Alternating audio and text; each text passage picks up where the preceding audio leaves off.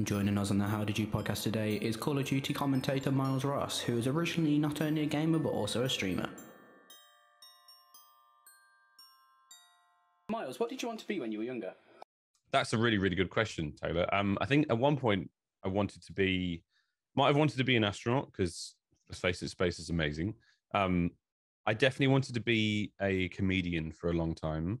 And the best memory I have of seeing something that inspired me to go and learn something and try to become it was I wanted to be a ventriloquist, which is very unique. I know I don't hear many people say that these days, but I remember seeing there was a show called the Big Big Talent Show years and years ago in the UK. I mean, decades. And my uncle hosted it. And I remember there was a ventriloquist who had a puppet called Sam, and he was so funny. And as a kid, I just thought it was amazing that you could have this thing in your hand that could be sort of such a conduit for laughter and joy. And I was like, I want to do that. And I bought like or I was gifted rather by my mum and dad, like a build your own dummy thing. And it was like made out of paper. And yeah, it was great fun. I had a real laugh with it. Other than that, did you ever see yourself becoming a commentator? God, no. Not for a second. It never crossed my mind once. It was never something that I aspired to. When I first started gaming and I was sort of made aware of MLG, as we all were, I remember watching Chris Bucket, Sunlight Di Giovanni, or sometimes Shockwave Gandhi, like the guys in the old Halo circuit, watching them work, and I loved it so dearly, but I wanted to be a player. I never, in my wildest dreams, thought that's the thing I would like to do. And it was never even, not a possibility, but it was never even a thought of mine until sort of 2009, 2010, when someone did throw the mic in my hand and go on, mate, up you go, it's your turn. And that was pretty much it. But never, ever in my wildest years did I ever imagine commentary being the thing I wanted to do or would do. How was the journey from, say, London to Australia to now Los Angeles, where you're based? Ridiculous, full of pitfalls and perils and stress and challenge, but ultimately very rewarding. Ultimately, so I was born in the UK. I lived there for most of my life until I was about, until I was about 10 actually, and then we moved out to the US. We moved out to Santa Monica, not too far from where I am now, which is surreal. Dad works for DreamWorks, and he went out to the US with a British comedian called Lee Evans, who a lot of the Americans have never familiar with, but yeah, they were business partners. They went to the US, tried to break America. We're there for about 3 years. We came back to the UK. Lived in the UK for most of that time. Went to school, finished everything up until uni. After my university life, I met my now wife, Pole, who she's Australian, and she said, "Do you want to come back to Sydney?" And that was that. So that was about 2010, and that was when I packed up absolutely everything. Not a single, very, very few belongings, no consoles, no gaming, no nothing. It was like a backpack, suitcase, my guitar, and that was it. I was moving life. Closed my bank accounts, cancelled gym membership, which wasn't getting used much at the time anyway. And just made the jump. And flying out to Australia and living there was a really incredible experience. It's a beautiful place. The people there are wonderful. Her family are amazing. And it was really great, but it was a hard pause on everything I've been doing up until that point, which was mostly gaming and working in TV in London. So that was all died then and there when I moved out to Sydney, and it was 100% a fresh start in life, which was very, very surreal. And to find myself sort of coming full circle back into gaming is even more bizarre, because not many people get the opportunity to come back into an industry like this after they leave. But there were a few very strong voices who kept pulling me back. Glenn Elliott from EGL, who's the man who gave me my first commentary gig. Before I was commentating, I was competing at his tournaments as well. And he was one of those guys that was like, mate, if you ever want to come back and jump back on the mic and have some fun, go for it. Which was really sweet of him. And he was really the reason why I became a commentator in the first place. It was I think it was when the Master Chief Collection first came out, which I think was 2015 or 14, could be now. He said to me, out of completely nowhere, I'd been fully detached from the gaming world. He sent me an email just saying, "Hi, Miles, hope you're well. I know you're in Australia right now. Do you have a suit? Can you come to London? I'd love for you to commentate this new game I've got my hands on." And I was like, what?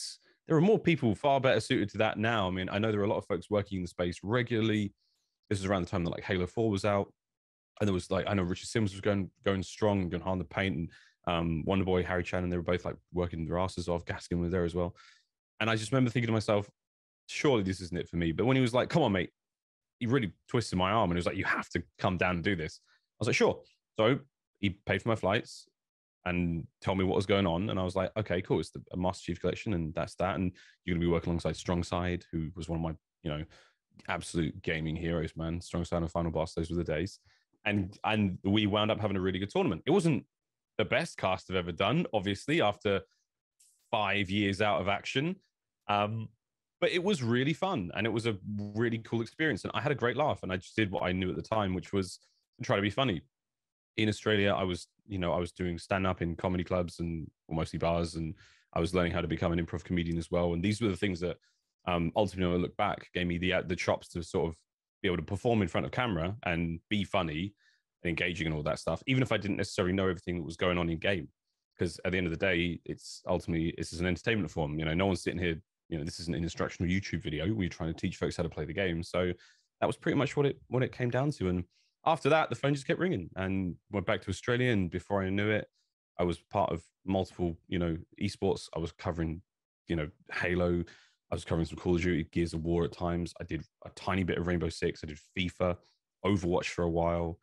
What else? God, there was loads of them. It was nonstop. And as I said, I was blessed to be in the position I was going back to Australia from that, where I met the guys from ESL Australia, Josh, Brad, Damon, Nick, amazing people. And basically they were like, let's get you across everything because we'd love to work with you. And we had a blast. We really, really did. It was mad. Yeah. You speak about your time in Australia and how you were presenting different TV shows. How was it with screenplay? Screenplay was absolutely breathtaking, mate. It was a really amazing, amazing experience. So a bit of context there. Screenplay was a TV show I presented alongside Nick Richardson, Nick Boy, and Stephanie Hexman Dixon, who are absolute legends in the Australian gaming world, like true legends. They came from a huge show out there called Good Game, which I knew nothing about as a bloody tourist. I feel like I spend my life wandering around, especially in this industry, blissfully ignorant about all the amazing people I'm surrounded by and their incredible histories and their just boundless talent. And I'm just sort of like, oh, hello, Mars. And they're like, hi, yeah. And people are like, do you know who that is? I'm like, no, they're just lovely to me. But they are phenomenal human beings, and they're still going strong now. But screenplay was, I suppose it was a weird dream because at the time I joined the crew there, I'd already been commentating esports for a few years, and I was starting to get quite good. And I was sort of now a semi full-time staple on the COD World League circuit. This was during the World War II season. I'd done champs. I started in the Call of Duty in 2016 at COD XP. The champs was my real first event, but I started during the Black Ops 3 season. And after that, Infinite Warfare, and I only really worked champs at that event. It was very difficult for me to get across the US. And then the last event in the US I did was, the start of the next season was the World War II event. So I was at every single one, which was incredible for me because I was like, wow, I'm in the gang now. I'm working for MLG. And that time I joined Screenplay as well. So this actually allowed me to quit my day job at the time, which was I was in corporate IT for a massive insurance company out in Australia. And it was an incredible experience. I loved it. It was really amazing. It enabled me to basically moonlight as a commentator because it helped pay the bills. And I learned so much about myself, learned so much about, a totally different industry. And I met some really, really amazing people and friends for life. But I couldn't keep doing all of them. And when the TV show was like, we're going to need you in studio and in the offices for like sort of 3-4 days a week, I was like, well, I have to quit my job now. And I didn't end up quitting the job. I took a sabbatical, took a career break, which was also amazing. But the TV show was a dream come true, really. I come from a massive TV family, and the ability to finally get into TV, which is strange because as the IT guy in the family, I was sort of like, the outsider, the outcast in a weird way. They were like, what do you mean? You're not a production assistant? You're not an editor? You're not a director? You're not, what do you mean? You've got a regular job that is 9 to 5 and pays regular? I was like, I do, yeah, it's mad. It's quite surreal. Yeah. Every day I go to work and every, week I get paid. It was amazing. But Screenplay was like, I just couldn't, there was nothing that could have prepared me for that kind of exciting creative environment. I was surrounded by really funny, wonderful people who wanted to just put on a cool show about gaming. It was basically like a magazine show about video games. We did sort of live reviews. We did a lot of streaming stuff. It was all on YouTube and mostly towards the end. And we had a slot on TV. I think it was like Thursday or Friday nights. And it wasn't the best slot, but it was very, very exciting. And to be able to say to my mum and dad, like, I'm on TV, I'm a host on this really cool show. And when I look back, the memories are nothing but positive. We had some phenomenal times laughing our asses off constantly at work. And that was the dream. I remember my dad saying something very similar to me. He was like, the dream is when you realize that your job is to go to work, try to make each other laugh, and then come up with more ideas to make each other laugh. And that was when I really knew that we've done it, made it. It's all good. You mentioned gaming, and you've been a fan of it for probably your entire life. Pretty much. Your gamer tag was the Wrath. How did that come around? So my full gamer tag was actually Heaven's Wrath, right? Oh. And I should probably preface this with it was H, the number 3, A, big V, E N S, capital W, R A 7 H. So picture that, monstrosity in your head. And at the time, that was quite cool because it's sort of like it bobbed and flowed together. A lot of folks said like OO or XX or kind of things either side of their names, which is what we did back in the day. The reason why I had a 3 and a 7 in there, fun story. Here comes the explainer. So 3 and 7 is it makes 10, right? 10 is the Japanese word for heaven. And my original tag, my very, very first game, online game name I had to grab, I played Warcraft 3 and I needed to create a handle there, a Battle.net handle, and I called myself Heaven Punishment. And Heaven's Punishment was taken directly from a Tenchu game, which is an old PlayStation game where you played as a ninja. And there was Tenchu Stealth Assassins, and there was Tenchu, I think it was called the Wrath of Heaven. Or Heaven's, I forget it now. I think it was the Wrath of Heaven. And I went with Heaven's Punishment, I think, at the time, because that was the coolest. I was like, so I was into my sort of like, stories and mythology, and I was like, bit of biblical names, kind of cool, this is fun. And when it came to getting an Xbox and eventually getting on Halo 2, I changed it and pulled it right down to Wrath because Punishment simply wasn't going to fit. And then I got creative and carried away, and I was like, this is full circle again, like just coming back to the things I love and the stuff I'm interested in. So that is my full name. I dropped the Heavens when I got sponsored by Dignitas, and I was like, all right, I'm a pro now. I've got to tidy this all up. So that was when it became Dignitas Wrath. But to this day, Heaven's Wrath was my very first ever tag. I've got a shirt. I've actually got the jersey here. Hang on. Fantastic.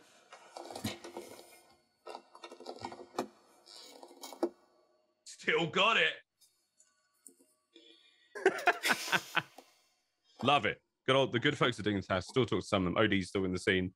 But yeah, great fun. Really great fun. Sorry for the listeners there. Obviously, I'm holding up a jersey with my name on it. But yeah, that was where the name came about from. And ultimately, I dropped my gamer tag when I became a commentator very, very early on because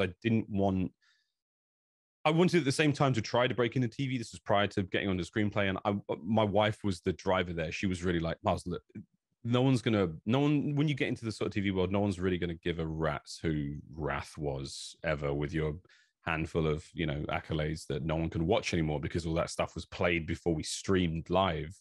So yeah, I think it was a smart move for me to drop the tag and invest full time in my name and therefore the brand. Whilst also investing in your name, you became the play-by-play caster of the year. How did that Thank feel? you. That was surreal, mate. That really, really was. It's really hard to put into words what it feels like to be, I suppose, held in high regard in your industry, because we all suffer from imposter syndrome in one way, shape, or another. We're all human. But in that moment of not just the winning of the award, but also of the being nominated and seeing my name alongside some absolute titans in the industry, people I really look up to all across the board. I mean, Machine, Pansy, Artosis, like Captain Flower. It's non-stop. Intero, non-stop across that whole. I mean, I could honestly read all their names out. Real pillars of the industry who have either been here forever or are just, legends. To see my name alongside them was really humbling and really surreal. And it kind of just sort of, eventually you have to stop with the imposter syndrome and be like, you're here now, live up to it and do a good job. And then to win it is entirely in a whole different beast in itself. And I'm immensely grateful for everyone who voted. I'm immensely grateful for the eSports Awards, the panel, and everyone who believed that I was deserving of it. And at the same time, I know everyone sort of says like, oh, awards don't mean anything. It's like it's either a strange popularity contest or it's fitting a certain niche or whatever. But I'm still like, I don't care. It is an incredible honor to be nominated, and it is even more of an incredible honor and a privilege to be the recipient of the award. So I'm very, very grateful. But mate, it's impossible to put into words. It really is. It's very, very surreal to sort of wake up and be like, wow, cool, I did a good year. And now I've got this totem, this sort of like metal totem proving it almost. The comments and the conversations I had that night, and I have been having with folks from all across my industry, has been absolutely surreal. And it's been a wonderful way to actually meet so many new people I've not met. I got to spend a bit of time with Captain Flowers, who won it last year, the 2020 winner. And he was an incredibly lovely guy. He was so genuine. He was overly enthusiastic about like how congratulatory he was. And I was like, God bless you, man. I spoke to Uber as well, Mitch, who, I'm a massive fan of. I think Uber is a brilliant commentator and a really lovely bloke. And, I hope he bloody wins it one day because he's been there enough. But yeah, mate, it's surreal and wonderful. And yeah, hope to do it again next year. I've got a few texts from some very good mates who are like, I'm coming for it next year. And I was like, yes, let's go. This is very good, friendly competition. But yeah, can't wait. You've spoken about how many years you've been in the industry. You've spoken about how you've come from London to Los Angeles, all over the country. But recently, you were forced back home because of the pandemic. What was it like casting the Call of Duty League from home? Was it a completely different experience? We briefly chatted before this how it was literally on camera. What was it like? It was mad, mate. I mean, this room was where it all took place. This used to all be a gigantic green screen. My entire second bedroom, my wife and I have, it was utterly a studio, and it still is. We've got camera equipment, we've got sound equipment, we've got everything here. It's all in here. The lighting.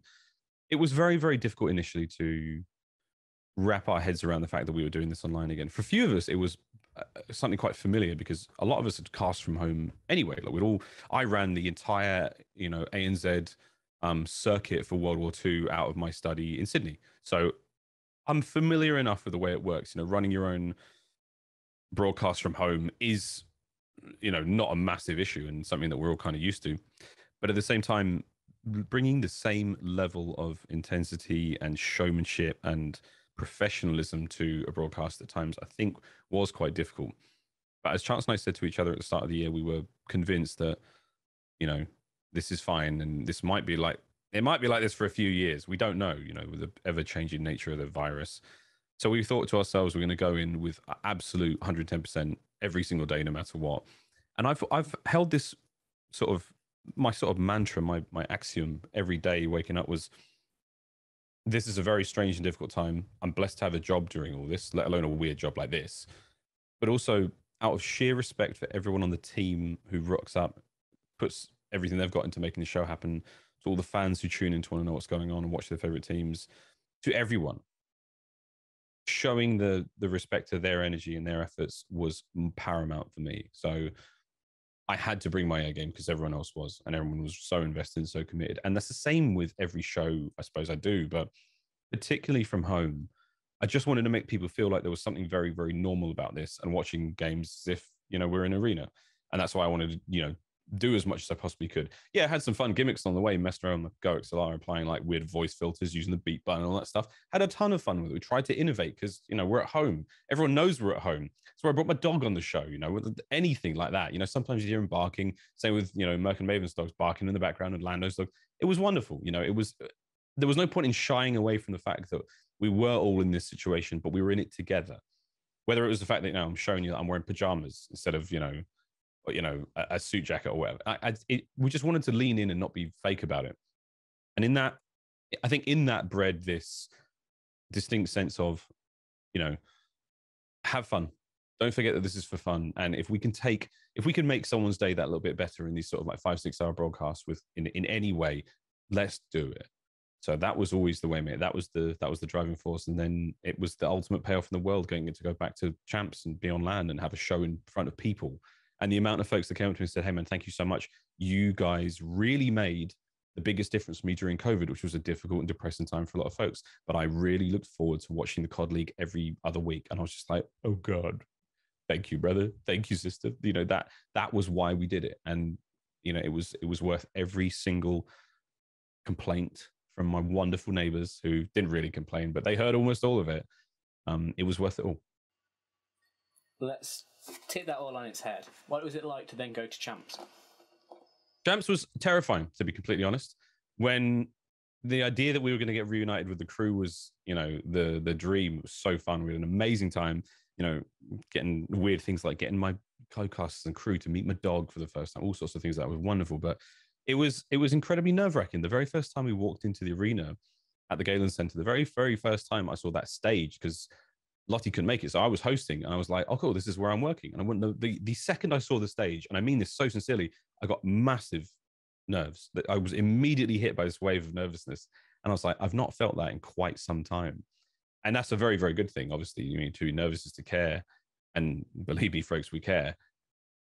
But it was shocking initially, and just to see the amount of folks involved, I forgot how big the crew was.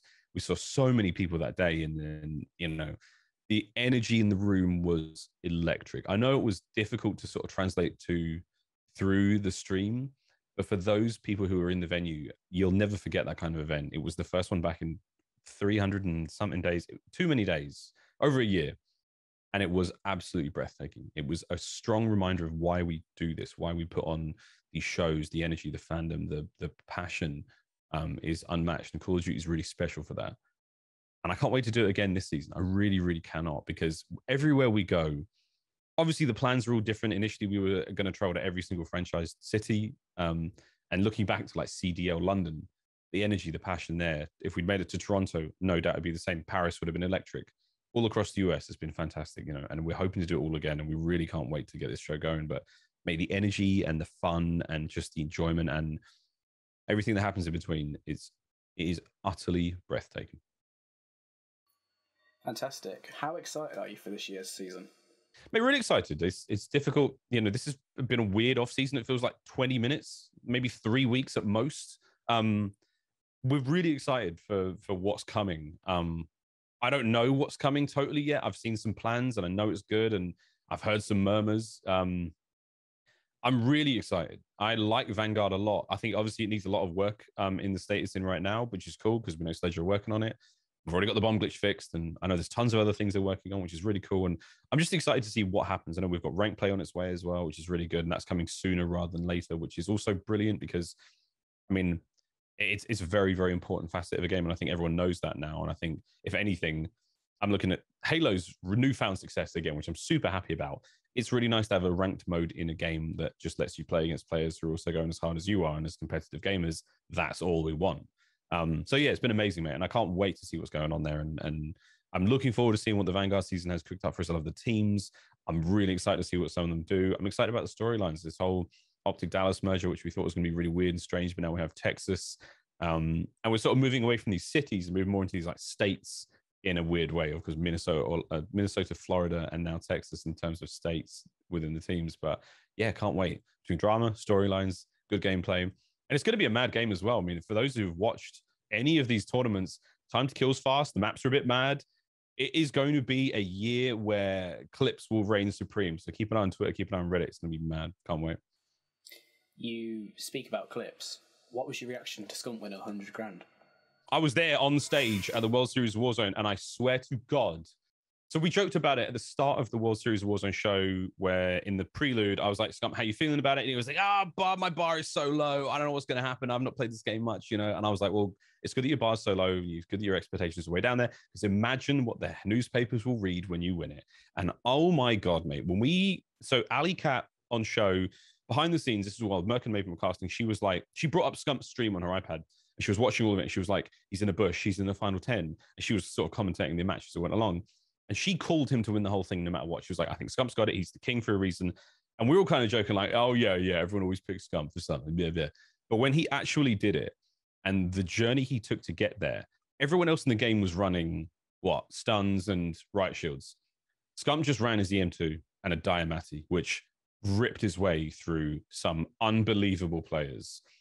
And it was a historic moment in Call of Duty for me because there's been this never-ending discussion between pro players and content creators and Warzone streamers, who's the best. And to see Scump kill his way through some of the most well-decorated and successful Warzone players, Huskers, Maipo was in there at the end. I forget who the fourth or fifth kill was, and then to 1v1 Aiden to win the whole thing. It could not have been any more brilliant. I couldn't have imagined anything better. I couldn't have written anything better. I wish I could bloody write this. I wish I could stage all this stuff because I would try to get a similar sort of situation. When Scump won, I really did jump out my chair and scream, yes, as though we'd won, like my team had won. And that's nothing against the Warzone guys. I love them dearly. Like some of them are really, really good friends. And I wish them all continued success going into Caldera this season. But at the same time, I'm a comp player. I have always been a comp player. I will always be a comp player. So to see Scumpy, and that moment in time, he represented all of us in the CDL. He represented all of us who prefer, 4v4 arena style gameplay to battle royales. To see him come out on top, it was so electrifying, man. It was perfect. If you had to choose maybe a present or a past kind of CDL player to then take the content creator route, who would it be? That's a really good question. I still believe, and I think it might still be the case, but I think Envoy could be really good for that. I know Hector was kind of grooming him to be the next Scump. Everyone's calling him the prince to his king. And I don't doubt it. He's a really good bloke. He's got an amazing story. He's got a really beautiful brain for the game. So I think he could create a lot of wonderful content in game, which I think would be really interesting to see, because we all like learning, and that's part of content creation these days. It's one thing to watch like 55-0 gameplay on YouTube, but for those of us who can learn something to apply to our own game, or even learn something that we can apply to watching the Call of Duty League, or even watching Warzone tournaments, that is massively beneficial. And I think he's a great player and an even greater teacher. So I think he'd still be a really good pick for me. But honestly, mate, there's so many of them out there, and there's so much like potential. And I just hope that I hope those players, those who are willing to really put the hard work in, can get into that. And I think of what Octane's done in the last year. He's a really good example of somebody who's got the gift of the gab. He kissed the Blarney Stone. The boy can spin a phrase, but at the same time, still excellent at the game and potentially a really good ambassador for it in that regard. As long as he stops getting fined all the time. But I don't think that will happen this season. I think it'll be a little bit different. But yeah, mate, there's a lot of potential out there, and I hope they can find themselves in there, because we need more scumps. We really, really do. Let's continue to talk about the Call of Duty League. Do you have a pre-show ritual? Yeah, Chance and I, so my pre-show ritual right now, especially working from home, I get a great big coffee from my local place, and I get a breakfast burrito, which is probably not the healthiest way to start every single show day, but I don't care. Those are the things I do first and foremost. Shower, bit of a shave, tidy up the cheeks, because, I'm a hairy man. And then we sort of get in here, and Chance and I sing to each other. We sing, what's the exact name of the song? I don't want to get this wrong, but Chance starts it off, and his, this is his, oh my God, what is it? He starts it off. It's I've already forgotten what it's called. The Banana Boat song? Yeah, the Banana Boat song by Harry Belafonte. That's it. He starts it off. He goes, Dale, and then I sing back to him, and that's our sort of pre-match thing.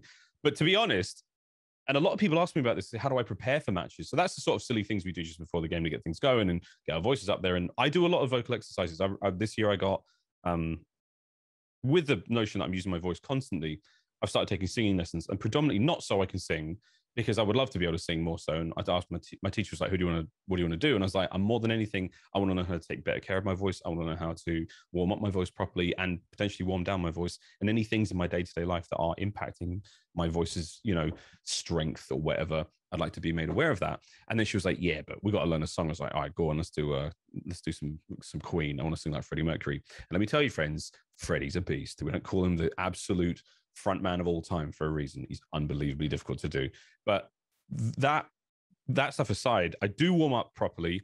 We do sort of get things going properly. But as far as match prep goes, Chance is all numbers. And I've joked about this in the past, but while he's poring over spreadsheets and match histories and things like that, and we do talk about that, my actual approach to coming into a match is to not look at Call of Duty as much as possible, if at all. I really do love coming into a game as fresh as I can. So I used to joke with Chance that I'd watch Star Wars. I'd put on A New Hope and just let it roll in the background as a way to sort of like wipe my mind clean of the game.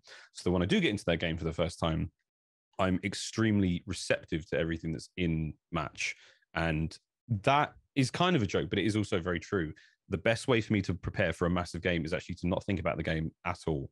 I'm one of those people. I have certain lines or certain phrases, sometimes certain finishing phrases, like big closeouts to a match that I'll have prepared. But honestly, 75% of the time, it is as far away from the game as it possibly can be.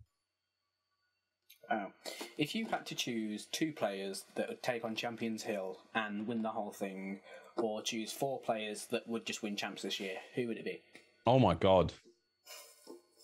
I think 4 players I would like to see win champs this year is honestly the Toronto Ultra Boys. I am clearly biased, but I just think they've had an amazing run of the last sort of now, I suppose, since the CDL kicked off. Um, they worked so hard, they've faced such adversity, and no one has taken. And I said this at Champs as well. And I remember talking to Paul, who's the owner of Atlanta FaZe, and he was like, I'm so glad you picked FaZe. Sorry, I'm so glad you picked Ultra to win the whole thing because I believed in everything you said. At Major 5 in the Cold War season, Toronto were reverse swept 5 maps in a row. This has never happened in Call of Duty history. It may never happen ever again. And the Rocker resurgence or the Rocker revenge, whatever you want to call it, the resurrection, Minnesota Rocker embarrassed them beyond belief. And I can't imagine the absolute pain and sorrow and abject misery that those boys felt that day because they were up 5 maps to nothing and then they lost, 4 maps to nothing, and then they lost 5 in a row to lose the tournament. And this would have been their second major win in the year, which would have been great for them and would have set them up really good for going into Champs against FaZe. They're unquestionable, their rivals. But they lost it. And I will never forget their faces on that stage. I will never forget the tweets that they sort of sent out afterwards, ever. And I thought to myself, they're going to come back stronger than they could have ever come back before. Everyone said they were done, the year's finished, they're over, they're rubbish. And I was like, no, no one's faced a loss like that before. And they are going to bounce back from this. And we should all be very afraid of Toronto Ultra because there's something about playing when there's something to prove. We've all seen The Last Dance. We've all seen Michael Jordan talk about how it gets personal. Things get personal. Well, let me tell you, mates, I reckon if you are a member of that Toronto Ultra team and you received thousands and thousands of tweets, messages, posts on the internet, comments on Instagram, you name it, saying you're this, you're that, you're rubbish, you don't deserve this one, you should all retire, that team should be scrapped, whatever. Nothing in the world could fill you full of more power than that. And to see those guys go to the bitter end against an incredible team like Atlanta FaZe was really wonderful for me. So I think to see them win it this year would be it'd be really special after everything they've gone through. Truly. Who is your rookie of the year? Oh, it's Insight, without a doubt. And yeah, I am biased, but also, and I will back this up because a lot of folks said it should have been Hydra. A lot of folks said it should have been Standy, and they're brilliant players in their own right. But for me, Insight joined that team and they immediately won the major. He broke the Search and Destroy kill record against Under Thieves in his very first match. He turned heads without a shadow of a doubt, and he turned them from a very, very mediocre team to a brilliant team overnight. And I think Jamie Craven, you know, I'm biased as hell. Like he's a good dude and we've talked about this a fair amount. But at the end of the day, he turned that team into a winning team, to a championship team. Hydra and Standy, they got there eventually, but it was still very, very mixed results. I think Hydra will be a force to be reckoned with for the rest of his career, without a shadow of a doubt. That New York team next season will be very dangerous. But for me, the immediate impact and the transformative impact that Insight had on this squad, you can't argue with. Yes, Minnesota did eventually win a major with Standy, the most famous major of all time. But their success was so hit and miss. It was so up and down. Ultra were very, very consistent. And to that, I credit Marky B, the choice of bringing on Insight, which I think actually might have been, is it Flex? I forget. I don't remember the exact story, but for me, he is the rookie of the year. He replaced Methods. Do you see Methods either becoming a substitute for a team, or do you see him taking the content creator role? He can do whatever he wants, frankly, man. Methods is a really talented bloke. He's a good guy, and he can honestly do anything he sets his mind to. Hell, I wouldn't mind having him on the desk. I think he'd be good on the desk. I think we can put him on the mic at times. I think he'd be a lot of fun there. He's obviously very confident, very charismatic. He knows what he's talking about. I'd love to see him do that. I really, really would. But he can go to any team he wants to, frankly, and I hope he gets on a team. I hope that whatever's happening with this next final slot in the league, it is him. I know he was devastated because I think there was rumors going around that he was going to be part of the Washington team that fell apart. That would have been phenomenal because he's still a really, really good player and he's bloody hilarious. Can I swear on this, by the way, Taylor? Can I let rip? Fuck yeah, man. He's great. I love him. Methods is a good bloke and he's still great at the game and he's got a long career ahead of him as far as I'm concerned. Speaking about careers, if you had to bring back a team from the past, retired COD GOATs, anything like that, who would it be? Ooh. I miss watching Jerd play. I must admit, he was a really exciting player to watch. I miss watching Formal play. I know I can watch Formal play. He's streaming every day, but a lot of the players we lost this season, Karma, we lost in 2020, you know, didn't want to play Modern Warfare anymore. It's fair to him. He's still unbelievable. When I first joined the COD scene in 2016, halfway through the Black Ops 3 season, I didn't know anything about COD, and everyone sort of got me up to speed as quickly as they possibly could. Shout out to the guys at ESL Australia, everyone on COD Reddit, like, you're all amazing. That Optic Dynasty team I saw play were really, really something special, because I know throughout IW they were untouchable. But during that Black Ops 3 season, watching them play, it was really exciting, because I knew that they were the true fan favorites, and I knew that they weren't quite the best team, that they were good, but they definitely weren't the best team. And that was so exciting for me to root for them at that point in time. Obviously, watching them lose was also amazingly exciting as a kind of neutral. But as far as like bringing an old team back, I don't know, man. I would just have to say that all the sort of champions who have retired this last 2 years, JCap, Apathy, Slack. Well, no, Slack's still kicking. Apathy's gone. There's a lot of players out there who I do wish stuck it out, because I know the league is difficult for a lot of them. There's so much talent now that it's getting harder and harder to compete. But yeah, I miss the old heads. I miss those old heads. What about Epsilon or Splice with the Swanee, Jerd, Madcat, those kind of guys? Legends, man. Absolute legends. I know Madcat's still about. Swanee's vanished off the face of the planet again. I know he does that, which is cool. And if he ever wants to come back, there's a spot for him on the desk, I can assure you that. He's a very, very good bloke. I miss Madcat a lot. He was one of the best European players in my mind. And whenever I saw him play, I was always blown away. And it was so easy to get behind him. Like, he's an absolute man. He was one of the people who's, when I first joined the scene, he was really, really nice to me. And I respect that a lot, especially when you're a competitor. Last thing you want to do is like sort of try to be sort of nice to like the new bloke coming in who doesn't really know anything. But no, there was he's a really, really good guy. Much love. So I've reached out to a couple COD pros, and they had a few questions. Let's go. Let's have it. How can I grow a beard like you? Ask me. How can I grow? Make sure you add this. How do you spell luscious? How do you spell luscious? Oh my God, Standy. What a gem. What a good egg. Well, luscious. So, I mean, the best advice I've got, which I give everyone else, is time. Shave it lots. It's just like your pubes. Remember the first time you shaved them, they came back with a vengeance. It's the same thing. It's just on your face. Give it lots of time. Folks who are like, oh, do I need oils and special? No, you just need to let it grow, shave it, let it grow, shave it. And within time, you will get a full face of hair. And not everyone gets the full face of hair. Some folks I know get that cool, like Keanu Reeves beard, a bit of space either side and all that. I mean, everyone's different. Everyone's got a different facial hair growth pattern. And the important thing is just let it grow, give it a big shave, let it grow again, give it a big shave, let it grow again, give it a big shave, and eventually get a really good barber. That's the ultimate secret. Yeah. Ask him, does he think snipers should be in? From a caster standpoint and from a CDL, like a professional standpoint? All yes. We have to have snipers. We have to. All yes. Smokes are fine in this game. And the snipers, the flinch is strong enough. And you die in 2 bullets anyway. You get murdered in this game. We have to have snipers. If you miss the shot, you're dead to every gun in the game. It's well worth it. If a good sniper hits a shot, awesome. I want it as a commentator. The fans want it as fans. Players want it as players. End of discussion. Snipers have got to be in this year. Good old Drazza. We've also got a few questions from the COD competitive Reddit, and all lovely people, mostly. Yeah, definitely. You never know. IINIC would like to know, would you ever leave Call of Duty competitive for Halo competitive?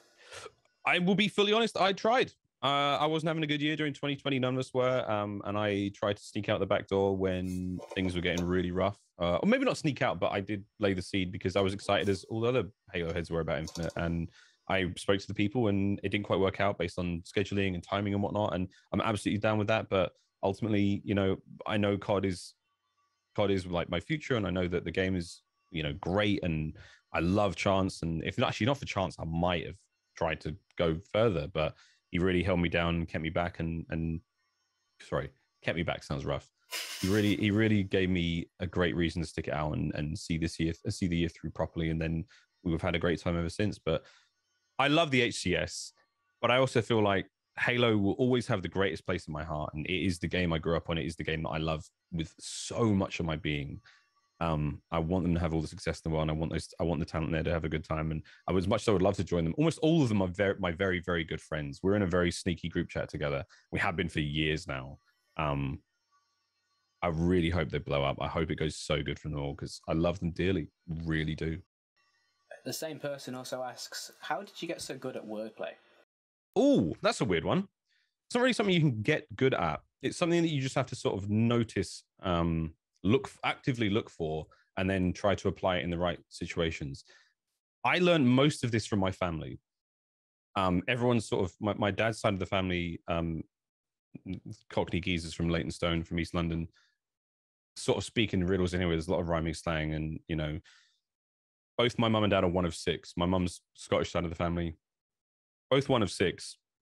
Nearly everyone is in TV in some way, shape, or form, or in the entertainment industry in one way or another. So everyone sort of has this kind of like bravado. Everyone's got a funny turn of phrase, and everyone's great. And I basically picked up as much as I possibly could from all of them. And I suppose the same can be said for everything I do. I watched a really amazing interview with Christopher Lee, the bloke who plays Saruman in The Lord of the Rings, may rest in peace. He says the most important thing you can possibly do in your career is learn everything.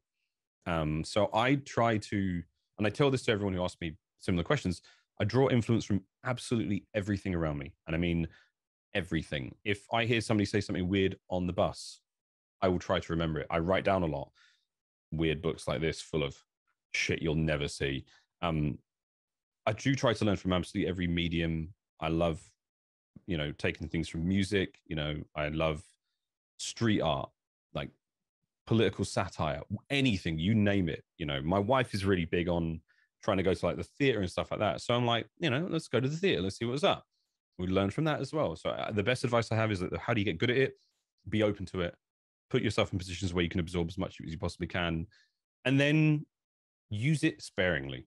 That is another thing. No one likes flowery show off who's just waffling all this stuff constantly. There's a time and a place. You got to think of it like your special move, like your finisher in wrestling. You only do it when it's really worth it and the crowd's going to enjoy it. But that is another skill you have to learn. As well as asking a question, they say they truly appreciate your presence in the scene. That's very kind of them. Thank you so much for the questions. And here's to many, many more years of God. As well as that, we've also got one from XRTFTW. That's a mouthful. Reddit usernames are a pain in the ass, let's be honest, mate. They are. They ask, who's got the second best beard in the scene? Oh, it's either Maven or Nameless, although Merc's getting a good beard these days. There are no players with sort of proper beards, I think. It's got to be Nameless. I know he takes a lot of good care and love of his beard. And Clint's had a beard for a long time as well. God bless him. Yeah, Merc's creeping in there, man. Joey D's getting a nice bit of facial hair. But yeah, we'll see. I think he might have shaved. I don't know. I'm faded. A question that you've kind of summed up, but I'd be interested to know. It says, do you have another job outside of casting and streaming? What about other casters? How did you get into casting in the first place? As in terms of like what my full-time job is, it is a commentator for the league. That encapsulates a lot of other responsibilities. But I am one of very few people on the planet that can say that this is my full-time profession, and I am incredibly grateful for that. Almost every other commentator you see in every other game are freelancers. It may or may not be their full-time profession, depending on how frequently they work. Taking the leap into freelance life is terrifying as well. If anyone has ever worked in any kind of freelance position, you know how difficult this is. I never quite went full freelance before I joined the COD League because I simply had my day job the entire time. I would take my annual leave to fly to the US and do events occasionally, which, God bless my wife, she supported me the whole way. And I was like, we're running out of holiday time, love. It's not like we can do anything great, So that was a real blessing. But I got into commentary. I was a player. That was my way in. But for anyone who is looking to get in, and again, the series of events, the little dots that lead to this moment, when I look back, I'm like, well, it makes perfect sense. But you never know what those moments are. So for the best advice I can give people who do want to get into this space is be open to opportunity. Don't say no to things. Say yes to everything you can. And for those of you who are like, oh, I'm not getting any jobs or I want the experience, you have to create those opportunities for yourself. Esports is an amazing place where you make the job you want. There are so many stories of people who have created like something cool, had it circulate across social media, realized that was cool and they like doing it, done it more and more and more. And before you know it, it's their job. Perfect example of that in the commentary scene. I hold shift. Alan is one of the hardest working people on the face of the planet, and everything he does is in service to being a commentator, becoming better at being a commentator, and that is amazing. Truly, truly amazing.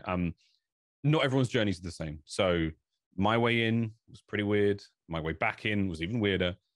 But at the end of the day, say yes to opportunities, commentate over YouTube streams if you have to, record yourself, and use that to promote yourself as well. There's no ladder, there's no guaranteed path, but I wish you the best of luck and a lot of fun. It's some very good advice. Another question from EDD is, how much of an influence does your uncle Jonathon Ross have on your career? Both his and your personality and broadcast style are so alike. I also find it funny how few people in the community know that you guys are related. We are related, yeah. Uncle Jonathon is a legend.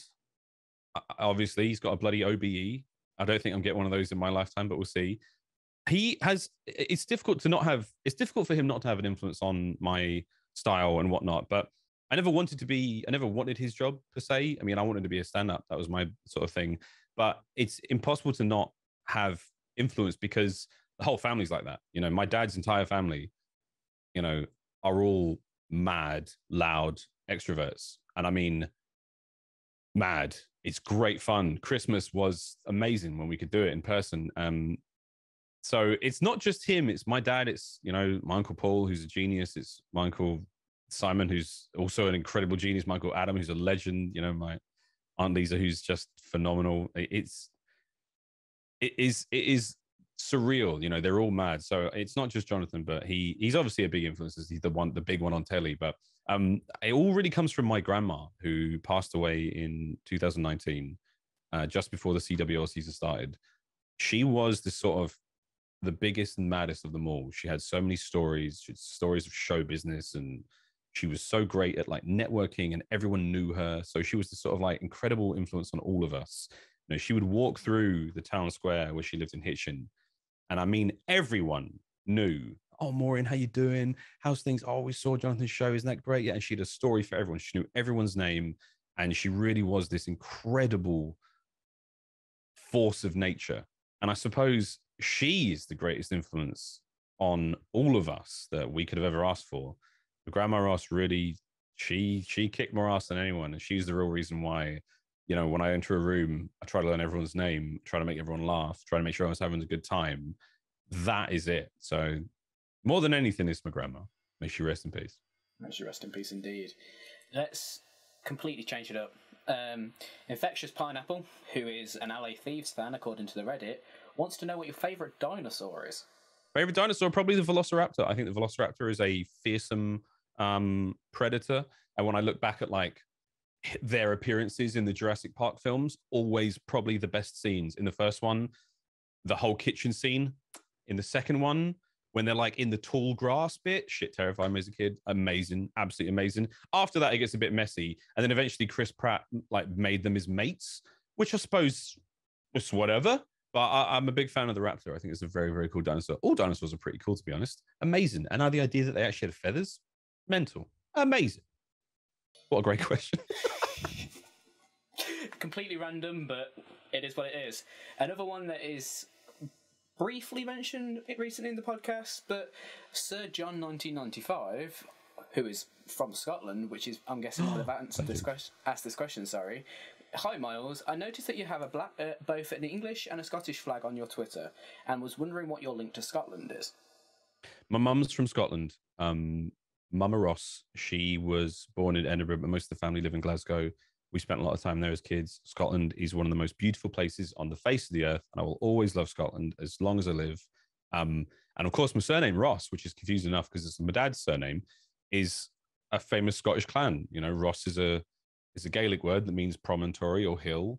And when I married my wife in 2018, I wore my family's kilt, the Ross tartan, which I don't have here, but mum and dad are bringing it, and I'm very excited to whip that out on broadcast soon. But yeah, that's so I'm Scottish mum, English dad, and as far as I'm concerned, when people say where are you from, I'm like, I think I'm from Britain because You know, I'm trying to sum up the whole island there, but Scotland has a really special place in my heart, and I love it dearly.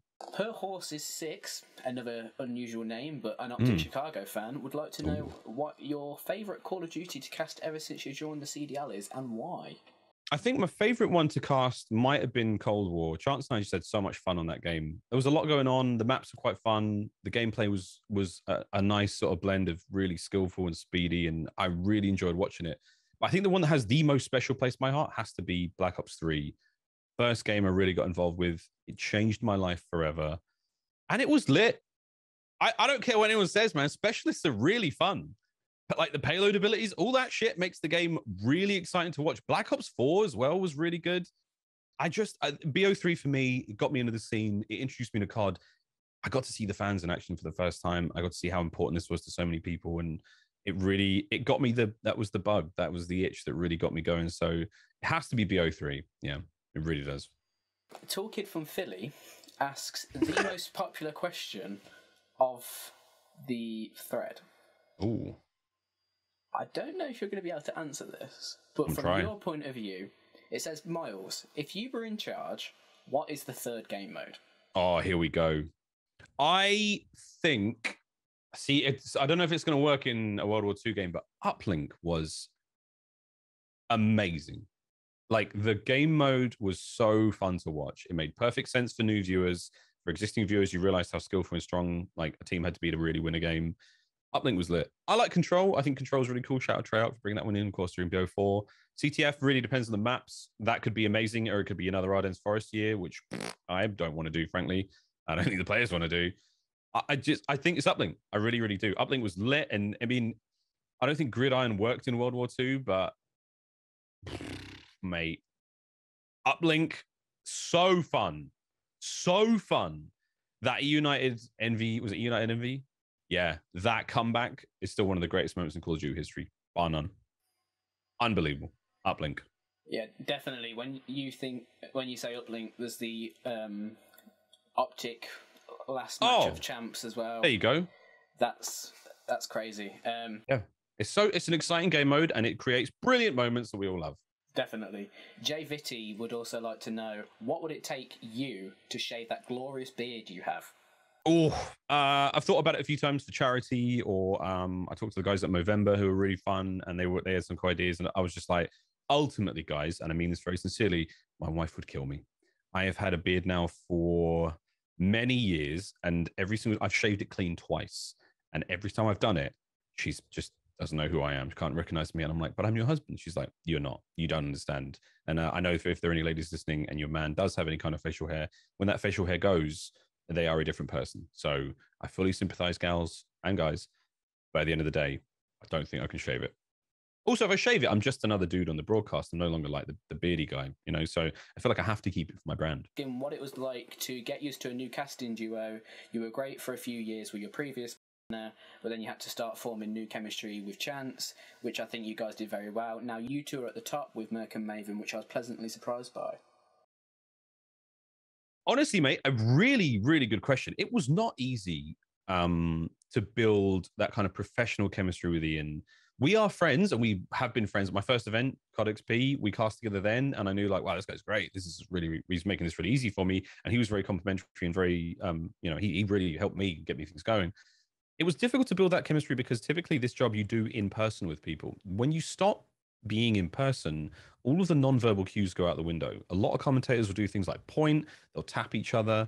You know, if I'm waffling, he can just go, oi, there's something really important happening, you idiots. You're talking about the flowers.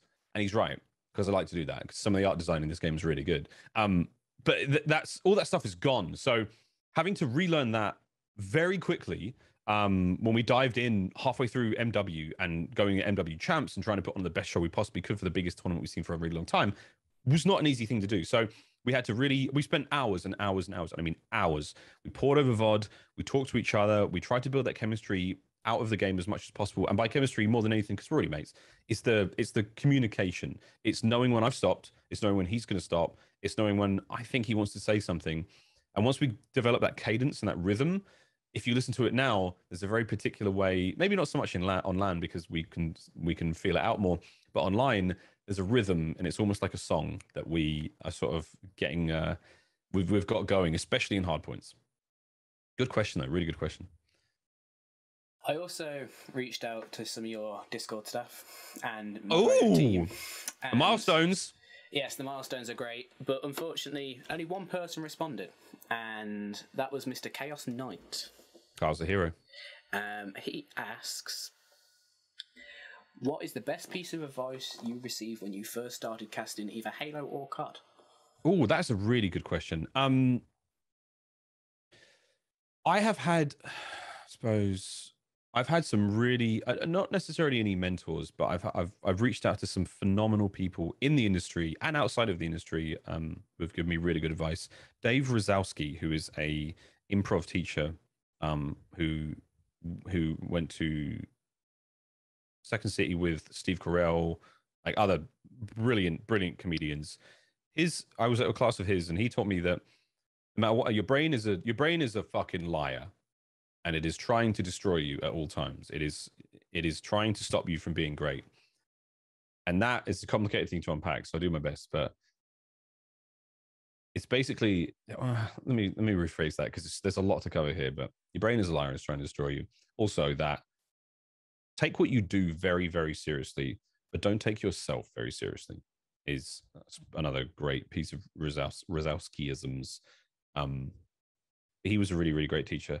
Other good piece of advice I received was from a guy from ESPN. His name was Gus, who was an astonishing talent coach who really, really went deep with us.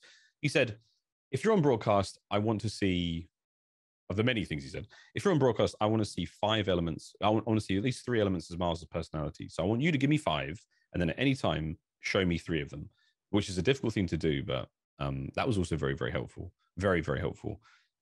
And I suppose the last piece, I'm trying to think of any more good advice. I've received tons of good advice. I've written all of it down, but the ones that really, really stick with me, are probably those 2, which is, I mean, honestly, trying to have fun more than anything. Carl, we can talk about this for hours if you'd like, sir, because there's a lot here to unpack. Let's turn it all back to yourself. Where do you see yourself in a year? Oh, God knows. No idea, mate. Probably still casting Vanguard. From this exact moment, it'll be whatever COD's next. Who knows? MW2 or whatever. I don't know. It's the rumors. I think I would like to stay with Call of Duty for as long as I possibly can until sort of COD's done with me. I like it here. I like the fans. I like the game. I like the people I work with. I love Chance. Really love Chance. You know, he's great. And I hope he never sees this. But he's definitely the best partner I've ever could dream of. As long as he picks up his phone and wakes up at normal times of the day so that we can work and do stuff, that's absolutely fine. But yeah, man, I mean, I think that's where I see myself in a year's time. Truthfully, in this industry, you never know. So keep doors open and seeing what happens. Definitely. I'm going to be my cheeky little self. Please. And if you had to break up a caster duo and steal a partner, who would it be? Oh, good question. I've always wanted to work with Merc. I love Joe. I think he's got the most brilliant brain for Call of Duty, and he's just wonderful. He really does see things well. Who else would I love to work with? I thought a study. I think Jay's got an amazing energy, man. Jay is the funniest man in the green room, bar none. No one makes us laugh more than Study, and you guys don't always get to see that on broadcast, but you know, he's quite new here, so he's learning, he's getting around it, and he's more and more Study is coming out, which is so good. Because anyone's ever watched Study's streams, and I saw a Reddit thread about this recently, like he is fucking hilarious. He's got the most unbelievable energy. And again, another person who knows the game inside out. So you've got this perfect combination of wicked humor, like a singular personality that is completely, you cannot imitate Jay, and game knowledge. He is a brilliant, brilliant partner. From any other game, though, oh shit.